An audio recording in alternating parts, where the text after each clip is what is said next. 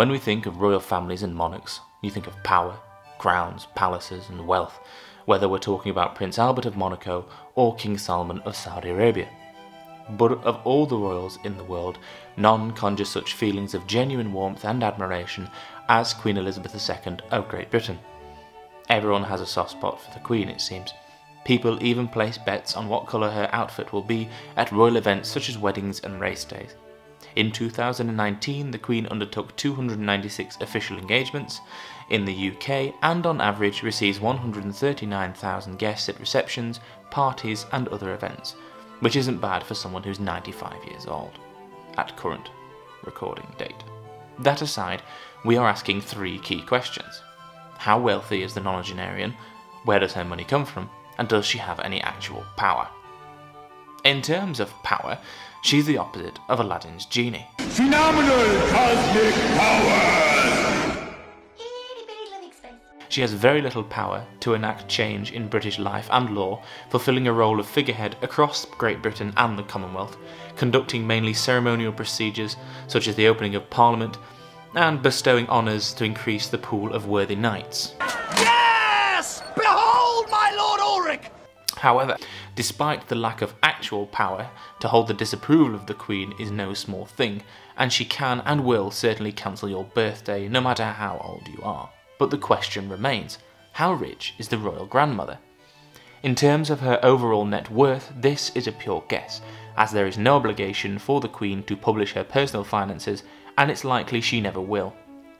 One Forbes article estimates her wealth to be around $500 million, but nobody really knows, and other estimates often wrongly include Buckingham Palace, the crown jewels, and other assets which are held in trust for the sovereign, whomever that may be. She will no doubt hold considerable investments, valuable artworks, precious jewels and property, including Balmoral Castle and the Sandringham estate in Norfolk, which she inherited from Daddy Bertie, bless his soul. Forget about the blessed shilling!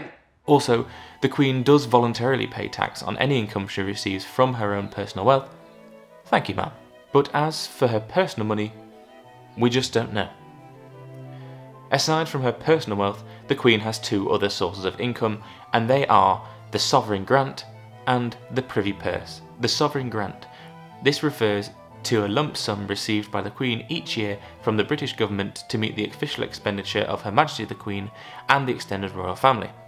Generally speaking, the sovereign grant is 15% of the net income from the Crown Estate 2 years previously, and in the year 1920 she received £49.4 million.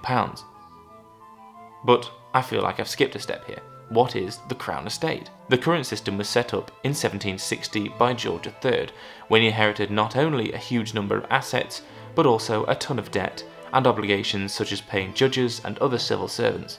So, he struck a deal to surrender the profits of the Crown Estate to Parliament in return for an annual lump sum, now known as the Sovereign Grant. I hope you're following me. Today, the Crown Estate is a £14 billion portfolio of property, investments, land and resources which provide income for the British government from the Crown Estate, which is run by an independent board of directors and employs hundreds of people. It has contributed nearly £3 billion to the Treasury over the last decade and made a profit in the year 2019 to 2020 of £345 million. Impressive.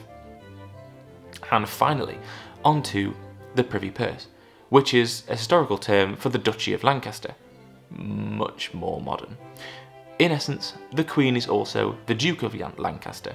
Yep, she's a duke, and the duchy is a portfolio worth £538 million and is held in trust for the sovereign to provide whomever that may be with an income, and this supplements her or his personal and official expenditure, including the upkeep of those two lovely castles.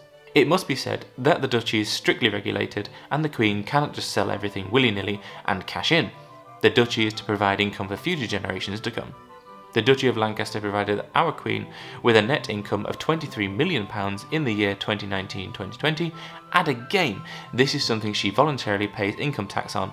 Thank you again, ma'am. So in short, Her Majesty is quite comfortable, quite a wealthy lady, with no chance of the corgis going hungry anytime soon.